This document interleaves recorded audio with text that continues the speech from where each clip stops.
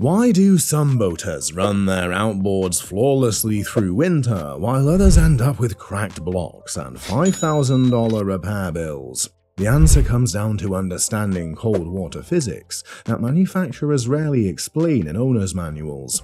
Water at 40 degrees behaves completely different than summer water. It's 35% more viscous, transfers heat differently, and freezes at critical thresholds most boaters don't know about. Once you understand what's really happening beneath your hull and inside your cooling system, you'll change the way you operate in winter conditions and know how to protect your investment. And it all starts at the prop. When water temperature drops from 80 degrees to 40 degrees, the viscosity increases by about 35%. Your propeller is pushing through a thicker fluid that creates more drag on every blade. The intermolecular attraction between water molecules gets stronger as temperature drops, making water resist flow more aggressively. Here's the controversial part. Boaters think they need to change props for winter. But viscosity differences don't affect prop performance nearly as much as air temperature affects your engine's power output. Cold, dense air delivers more oxygen to your cylinders, which means you're making more horsepower in winter. The prop is working harder, but your engine is producing more power to compensate. Water density increases by less than 1/3 of 1% between cold and warm temperatures. That's negligible. Your boat might sit a 1/4 inch higher in cold water, but you'd need precision instruments to measure it. The real performance differences come from air density, engine temperature management, and hull friction dynamics. Increased viscosity creates more friction along your hull's entire wetted surface. In warm water, the boundary layer flowing along your hull is thin and slippery. In cold water, it becomes thicker and stickier, creating more skin friction drag. For planing hulls, this means you need slightly more speed to get up on plane. Deep V-hulls handle this better than flat-bottom designs because they have less wetted surface area once running. Here's what most people don't consider. Cold water's higher viscosity actually improves propeller bite at lower speeds. When trolling or running slow in winter, that thicker water gives your prop better purchase for precise boat control. The downside is more heat generation at the prop and more load on your lower unit. If you've got water in your gear lube, winter operations will find that problem fast. Your outboard loves cold water for cooling and makes more consistent power in winter than in summer. When water temperature drops from 80 to 40 degrees, your engine runs significantly cooler while producing the same power. Heat transfer efficiency increases dramatically because there's a bigger temperature difference between hot cylinder walls and cold cooling water.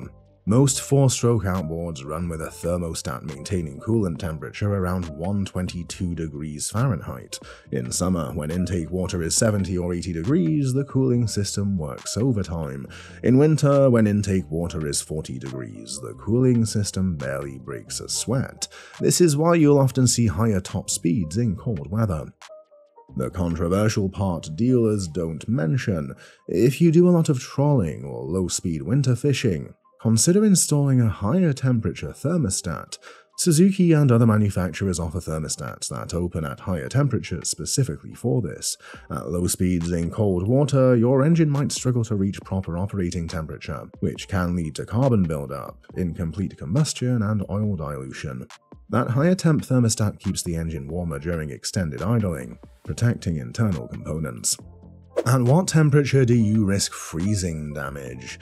32 degrees Fahrenheit for fresh water and 28 degrees for salt water, but the real answer depends on time, exposure, and what you do after pulling the boat out. When air temperature drops below freezing, any water trapped in your engine, cooling passages, or lower unit can freeze and expand.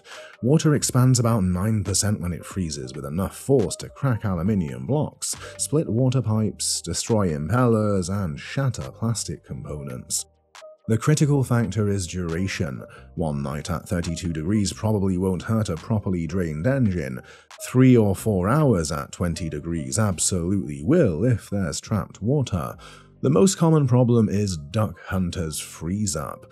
You tilt your outboard up to keep it out of the marsh muck, and water gets trapped in the midsection, water pump, or cooling passages. When temperature drops, that trapped water freezes, and you're looking at $500 to $5,000 in repairs. The fix is simple. Always keep your motor in the full down position when it's not running in freezing weather. Let gravity drain that water to the submerged portion where it won't freeze.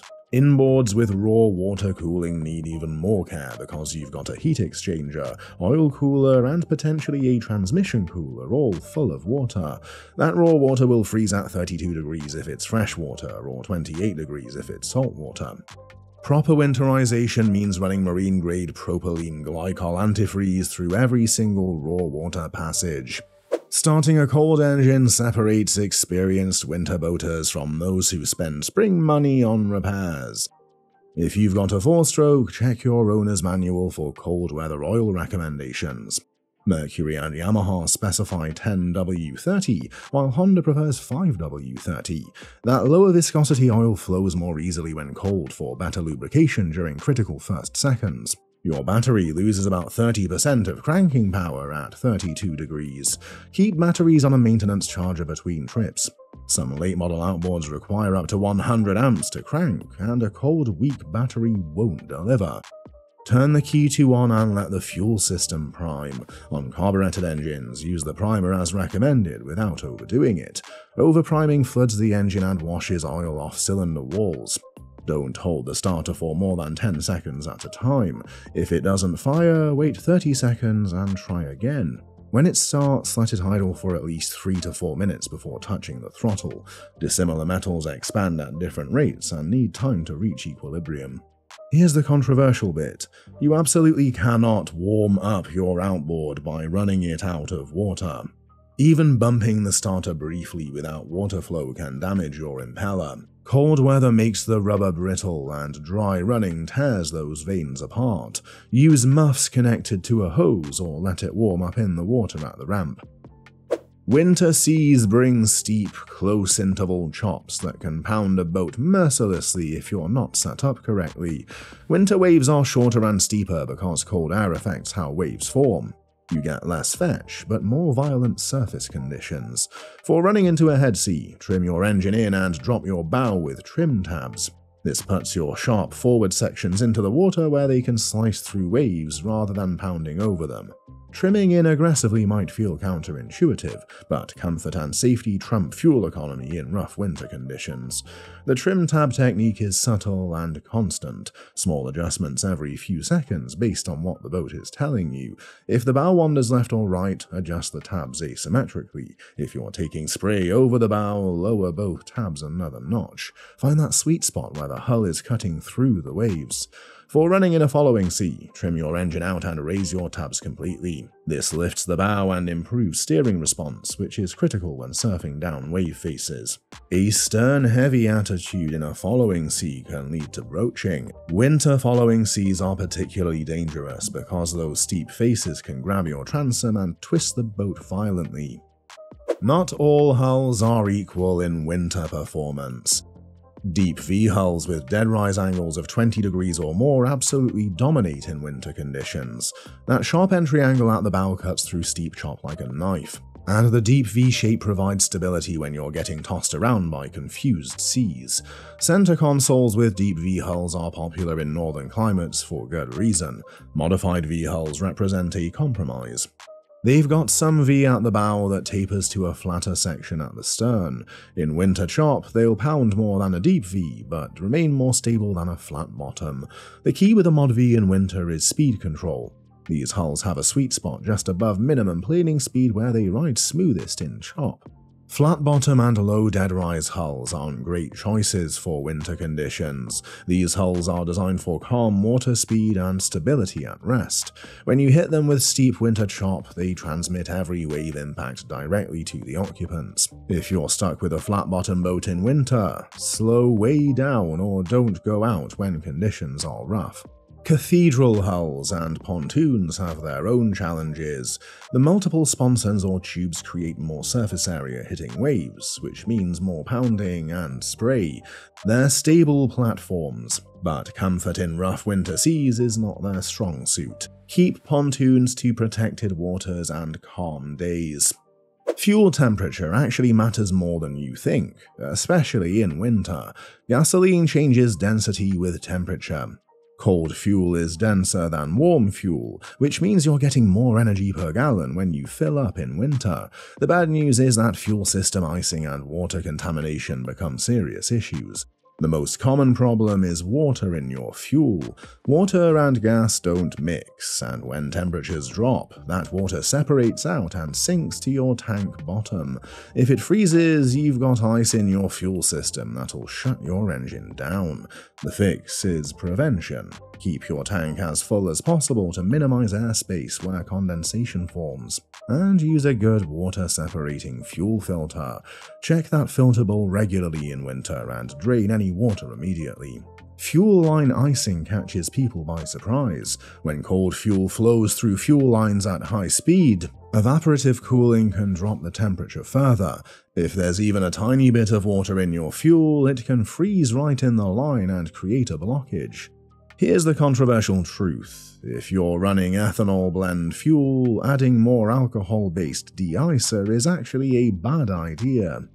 Ethanol already attracts water, and adding more alcohol can damage fuel system components, strip protective coatings, and wash oil off cylinder walls in 2 strokes. The better solution is running non-ethanol fuel whenever possible, keeping your tank full, and using a stabilizer with water dispersant properties. Ice and snow damage is real and expensive. Snow is heavy. A cubic foot of wet snow weighs about 20 pounds. When that accumulates on your boat cover or console, it causes serious structural damage. Snow load on a flat canvas cover can collapse the support structure, rip the cover, and dump snow and water into your boat. Use a frame-style cover support system that sheds snow rather than collecting it. You want peaked supports that let snow slide off naturally.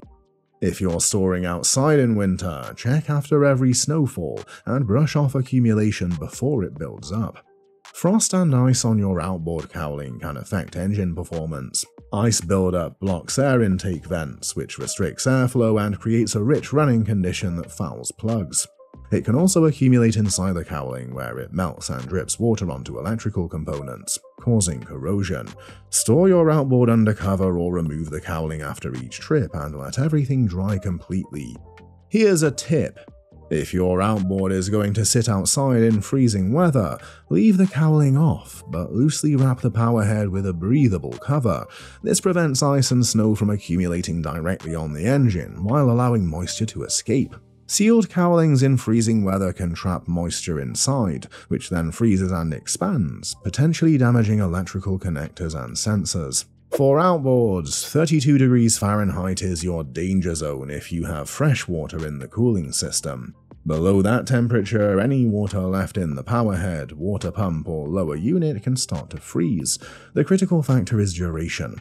An hour or 2 at 32 degrees is probably fine if you've drained properly. All night at 32 degrees is rolling the dice.